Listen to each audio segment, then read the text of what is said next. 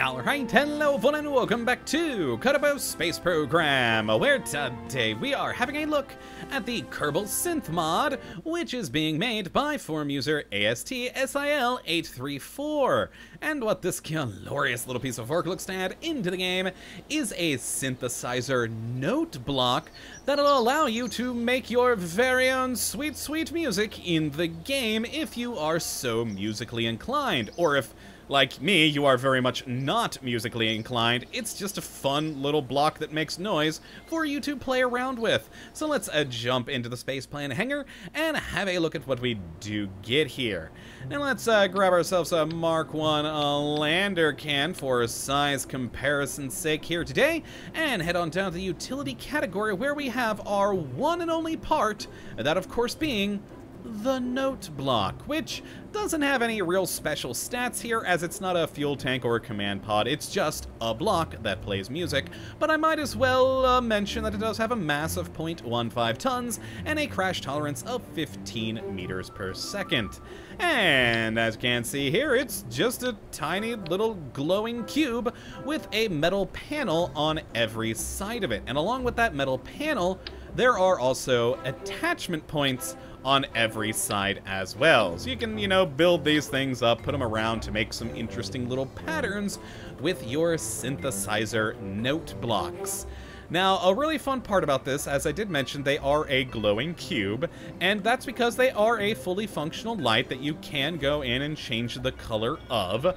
And I should mention that to take full advantage of the color light aspect of this thing, or just the light aspect in general, it is highly recommended that you do have the indicator lights mod installed with this. It isn't required, but to get the full experience, it is highly recommended. Now, as for the musical aspect, in the right-click context menu here, as you can tell, we do have quite a lot of options for changing the note that it does play, the amplitude, as well as the attack and release stuff, which, being someone who isn't musically inclined, I don't entirely know what all this is, but it's fun to mess with, and we'll talk a bit more about that in a moment when we go outside, because unfortunately it brings me to the one issue I have with this mod. And I don't know actually if it's something that's the mod fault or the game's fault, but there seems to be no way to play the note for this block here in the spaceplane hangar or the vehicle assembly building. I could be wrong on that, I might be missing something, but to my knowledge and from my testing, we can only seem to play the note when out in the world. So it makes it a little bit more difficult to try and set these things up before sending it out. But once out here, you can adjust all of those things on the fly anyways. So let's jump into my Kerbal Synth 2 craft, which, oh boy, Kerbal Synth number 1 was a complete failure. I attempted, because again, it has all those attachment points, I attempted to make just a giant floor out of these blocks, because, we'll talk a little bit more about this in a moment, but one of the ways to activate the blocks is through touch, like, say, a Kerbal walking over it. Problem is, though, without Kerbal joint reinforcement installed, they get a little wobbly, and when they touch each other, they make noise. So it was just making this horrible cacophony of noise that was just, oh boy. So I had to scale it down for our testing purposes here. I'm sure with a little bit more tweaking and again, Kerbal joint reinforcement installed, it might have gone better. But as it is, let's just take a look at this one block here, and let me actually reset it to its more or less default state when you pop one of these on. Now, to actually activate the note block and get it to play, you're going to have to hit this play start button down at the bottom here, and that's going to turn on the light because the light only shows when a note is playing. Let's actually turn down the amplitude here so we don't make anyone's ears bleed while going through this stuff. Now, to actually turn the note on, either all the time or just when you want it pressed, well, that's where you get to these options here of trigger attack and trigger release. Now, trigger attack is what it's doing now. It is just continuously playing because it's been clicked. But we can also get trigger release, where basically it plays the note, and then if you watch the amplitude here, it'll just fade off into nothingness. So it allows you to trigger whenever you want, and that's pretty convenient. And what's cool about that is you can even trigger that through command buttons. So like I've got this and this one on 3, and I can just hit 3 on my keyboard over and over. I've got 4 there for that block, and you can use that basically to make your 1 through 10 keys like a little keyboard. Kinda cool. Now, we also have this attack and release button here, which to me seems to do exactly the same thing as trigger release, but I don't know, maybe there's something different about that, but in my testing, I can't seem to tell the difference, I'll be honest there. Now, as for how these buttons are affected, well, we have the attack and release settings. Now, the first bit, again, not being very musically inclined, I don't really know about, like, attack and release of notes, but what we have is 2 bits to this slider of a min and max here, which when we adjust and, say, hit the trigger release, it'll adjust how it does that. So if we have it there, you can hear that. If we, say, move the whole thing over this way and trigger again,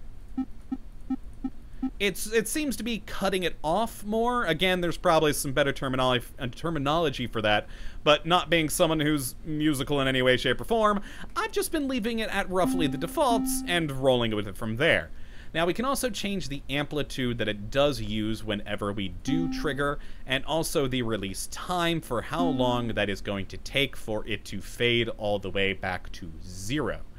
Now, moving on up to the notes section, this is, of course, where you're going to be changing the actual note itself. So if we go back to trigger attack, we can change it through the different octaves, down to 0, or all the way up to 8. Oh boy, keep that out of there because, boy, that's high-pitched.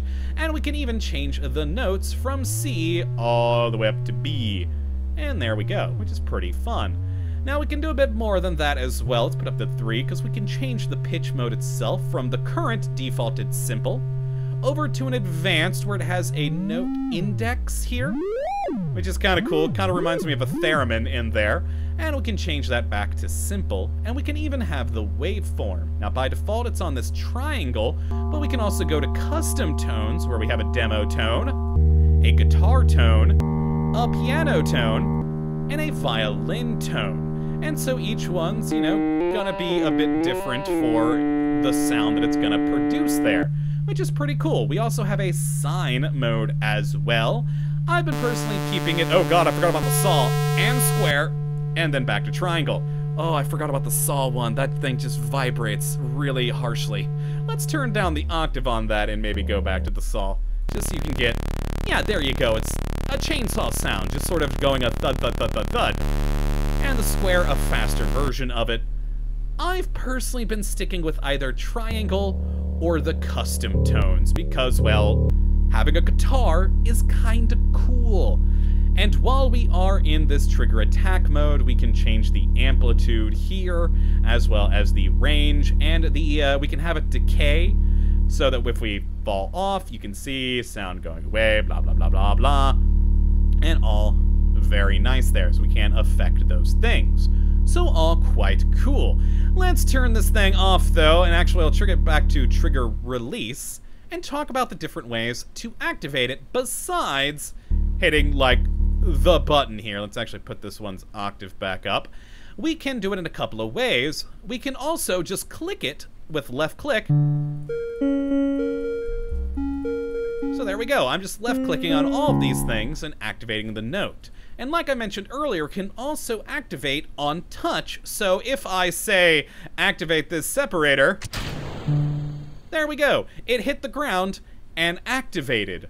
Alternatively, if we get out our Kerbal and actually walk him over to our slowly, awkwardly rotating lander here, make it a little bit closer to the ladder, there we go, and walk on up, as you can see, as he steps on it, it will activate the things. And that's just pretty fun. So between, you know, making a floor of these note blocks for your Kerbals to step onto, or perhaps a giant cube of separators of these things, just scattering them across the land, which would be just gloriously wonderful, you've got some fun options. And even when you're outside of the craft, we can still click these on our own. Now, as for, of course, using them with the your command buttons, 1 through 10, you can only do that when you are in control of the craft, but you still have other options even while outside, which is pretty neat. I really, really do love that. And there's just so many possibilities of what you can do with this, between the different sounds as well as colors. Now, on the note blocks I popped in here, I really didn't mess around with the different colors because, well, I just kind of left them all as the default, but we can still adjust the colors in here. So let's say now we got more of a pink on that one, bring that down, now it's more of a white, there we go. And yeah, you can just have that sorted for all the things, which is pretty cool. So everyone can have its own note with its own tone, its own weird saw mode if you so desire, as well as its own color. So yeah, if you'd like to check this one out for yourself and play around with making a little bit of music here in Kerbal Space Program, which I'd certainly recommend you go and do, you can have a look at the link in the description as per usual. But that, my friends, is going to be it for this one today. Hopefully you all have enjoyed, and you do come back for the next one. Hopefully we'll be looking at yet another wonderful mod. But until that time, thank you for watching, and as always, have a good one.